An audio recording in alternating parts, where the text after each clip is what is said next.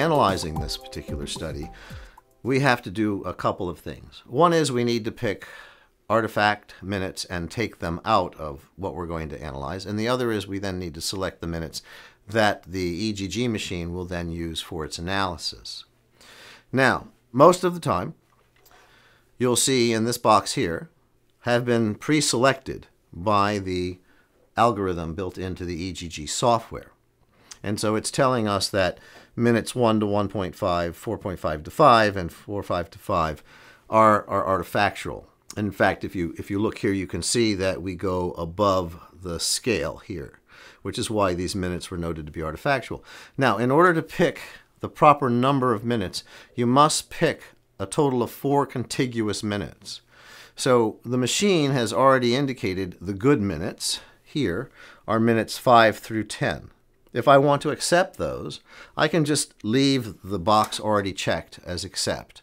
Or if I wanted to reject those minutes, I can check the reject box, in which case it will give me the option to self-select any minutes that I like. Now, remember I had said that you need to pick 4 contiguous minutes out of every 10-minute segment. What happens if I choose not to do that? So I'm going to go over here. I'm going to leave the 10 where it is. And I'm just going to go ahead and change this 5 to a 7, which would give me 7 minutes. And I'm going to say, accept these changes. And I'm going to be warned by the software that I must pick at least 4 minutes. So at any time, what's built into the software is you will be warned if there's a problem.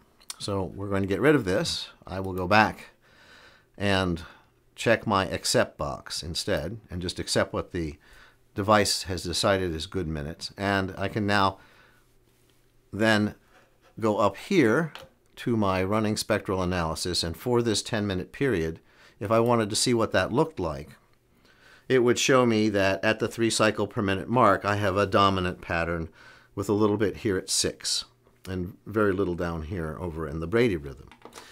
Now I'm going to go over here and go back to the next 10-minute period.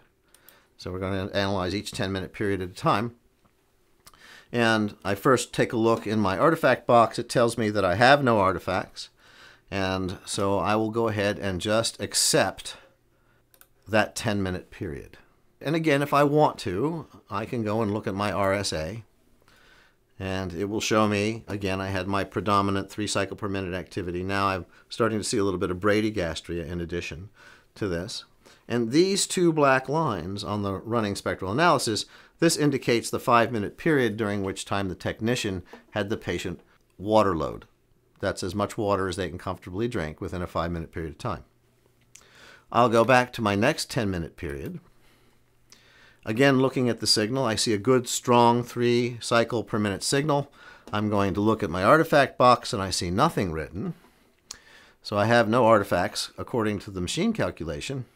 And I will select all 10 minutes again, and then go ahead and move to my last 10-minute period, in which case I see once again no artifacts have been selected by the software. And so I can select the 10 good minutes that were suggested. Again, at any time, you can decide not to do that by simply clicking reject and selecting minutes manually yourself. Now, once we have saved all of the good minutes, another way that you can determine that you've actually analyzed all of these is you can go to View or Analyze here at the top bar, and you'll see a check mark next to each 10-minute period that was analyzed, that you've taken care of. Again, extra steps, not necessary. We look again at the running spectral analysis, and then the next thing is we're going to look at the summary graphs. Now, the RSA is the running spectral analysis. The summary graphs is demarcated by this blue and red depiction, and it will say summary graphs. And what this will give me, it's going to give me 3 summary graphs based upon isolated frequencies. So the bradygastria frequency of 1 to 2.5 is in this box. The tachy frequency, 3.75 to 10, is here. Duodenal respiratory is 10 to 15. And then normal, 3 cycle per minute activity, is 2.5 to 3.75. You will notice that there are a series of broken red lines. And what these broken red lines represent are the upper and lower limit of normal based upon 30 to 40 population-based normals who had multiple EGGs done on separate days. And that's the beauty of this software, is that your patient serves as his own control, but then that is compared to population-based normals. When we look at this study, the thing that's remarkable, and the most important thing that I look at first, is the 3 cycle per minute or normal box. Why is that? That's because the studies have shown, biopsy studies have shown, that normal 3 cycle per minute activity, that is within these broken lines, is indicative of adequate numbers of ICCs, or interstitial cells of Hall, of a minimum of 5 per high power field, which means that the conduction apparatus between the nerve cells and the muscle cells is intact. So that's very important. But what we see in this particular study is we have above normal levels following the water load and even at baseline. And this is very, very suggestive of functional outlet obstruction. That is my presumptive diagnosis. The next step after you've analyzed the study, because you're finished analyzing, is we're going to go over here to the DX button, which is the suggested diagnosis based upon algorithms. And when you click on that, you're going to see the suggested diagnosis of probable normal gastric rhythm. And that's because the dominant frequency is all within the 3 cycle per minute box. However, we know because it's abnormally high, which we would call hypernormal GMA, or gastric myoelectric activity, that this is suggestive of functional outlet obstruction. Now, you can decide to keep this diagnosis by clicking accept and then OK. You can reject it, in which case you will need to completely write whatever the diagnosis is, or frequently what I will do is click on Modify Add. Now what this gives me access to are a series of suggested phrases that you can add to the report, and these are phrases that you can create or change yourself. Then if we want to include an ICD-9 code, similarly, we can drop down this box and you can search through the different ICD-9 codes. And these come included with the system. So I'm going to pick pyloric outlet obstruction. And these are the current ICD-10s. These are ICD-9s from the previous ICD-9 period of time. And I can add that to the report also. And then I will click OK. Now, what am I going to see on my report before I move on to actual recommendations? So if you click on Report and then View Report, this is an example of what we call the core report. This is the single-page report that consists of the basics of what's seen during the EGG. And you'll see under Diagnosis, what I had selected is present. It also includes the findings in the summary graphs, as well as the running spectral analysis, and an actual analysis of the percent dominant frequency. Now, if we go back, we're going to complete the report by putting in our recommendations. I already have placed in my own recommendations, and again, this is configurable to the user, and I will pick outlet obstruction dilate, add this to the report.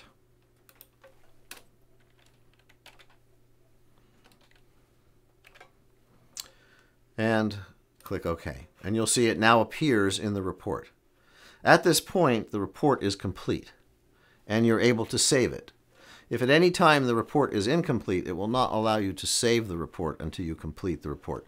So we'll go up here, we'll click on Save, and then at that point, you can click on Print Report, and it will allow you to print the report. Any of these, of course, can be changed at any time once the report is saved. Now, in this particular patient, as I had mentioned, she had functional outlet obstruction at the level of her pylorus. And so she is someone that we had recommended to go ahead and have a pyloric dilation. And the beauty of the electrogastrogram is we can then subsequently document that this has been effective in terms of therapy. So I'm just going to reduce that one, and I want to show you a subsequent study. And this is the same patient. However, she has had a functional outlet obstruction dilation with a pyloric balloon endoscopically. And again, we're now at the baseline period. Here are the 10 minutes. You can see the artifactual minutes. And I want to show this to you because the artifactual minutes selected are more than the number of good minutes. So sometimes this may happen, and you may have to make a visual decision on how many of the minutes you would like to keep based upon what you see. Now, typically what I will do is I will look at the report and look for artifacts seen here, perhaps, at the respiratory sensor side, where you could see it goes off scale. So we can't splice minutes, so I could pick minutes 0 to 4, or I could pick minutes 5 to 10. And in this particular case, I'm going to go ahead and I'm going to pick minutes 5 to 10. So I'm going to reject this. I will change this so I'm picking minutes 5 to 10. Again, always you must pick a minimum of 4. And we'll go ahead and accept these changes. Step through to the next period. I see no artifacts selected. I'll accept all 10 minutes. We move to the next period, and once again we see a small amount of artifact noted here, beginning at 29.5 to 30. So I'm going to go in, and I don't like to pick half minutes. I like to keep them as whole numbers. So I will reject this and change this to 29 as opposed to 29.5 and accept that. And then we will go to the final 3rd minute period. And the good minutes suggested are 30 to 39.5. That's going to be 34 to 39.5. And you can see a very nice regular signal here. This is off scale, very irregular. And I'm going to go ahead and pick the minutes from 34 to 39. Again, I tend not to like to pick half minutes. So I will reject this, pick minutes 34, and you can either click this up to 34 or just click it once and then type in the number yourself. And once that's done, I'm going to accept these changes and then move here and look at my running spectral analysis. Now you'll notice this looks quite different than the original study. She originally had a lot of very strong 3, and here we really don't see that any longer. This, in fact, looks much more normal. And when we look at our summary graphs, we see that after the balloon dilation, instead of the obstructive changes, that the 3 cycle per minute activity has all fallen within the population-based norm drawings, as well as bradygastria and tachygastria. So we're actually able to fix her symptoms as well as fixing the functional outlet obstruction. In the event that you want to review a SAVE study, or you would like to look at a study that you haven't yet seen, but the program is closed, all you need to do is go to the icon on the desktop and double-click the icon. You click OK, and then, as with most standard programs, you can either go to the icon for Open Prior Study, or you can click File and then ask it to open the prior study. This will then provide you with a dialog box that contains all of the studies that have been performed at your institution. All you need to do is select any one of these, or either double-click or select OK, and you'll be taken to the first 10-minute period or pre-water load baseline. Again, you can decide to pick minutes based upon the artifact that's seen here, and I'm going to pick minutes 1 through 9, accept that, move to the next period, and you can see it's very quick to be able to select these minutes. 12.5, again, my predilection is to never select half minutes, and so I'm going to make this 13, which is what the machine is recommending. That's not artifact. We'll accept that. Again, step through to the next. No artifact noted. We'll pick those minutes and then move to the final period of time. Again, no artifact noted. Accept those minutes, and then take a look at the running spectral analysis, followed by our view of the summary graphs. Once again, you can see here that in the post-water load period, a very high 3 cycle per minute activity. indicative, again, of functional outlet obstruction in this particular patient. We see this in approximately 25% of patients with gastroparesis. Once the study's been analyzed, you can review your report and make any changes that you find necessary. Other material that you may find in the study that you can edit includes patient medications or the patient diagnostic history or demographics. Typically, this information has already been done by the technician or the nurse performing the study. But in case there's an error that you see, so for instance, we can go to pre-study information, and this will provide you with a checklist where you can select any of the particular symptoms or manually enter any additional indication material. Already they have placed the name of the attending physician, the referring physician, and who the technician is who performed the study. Another important thing to take a look at is also the amount of water ingested.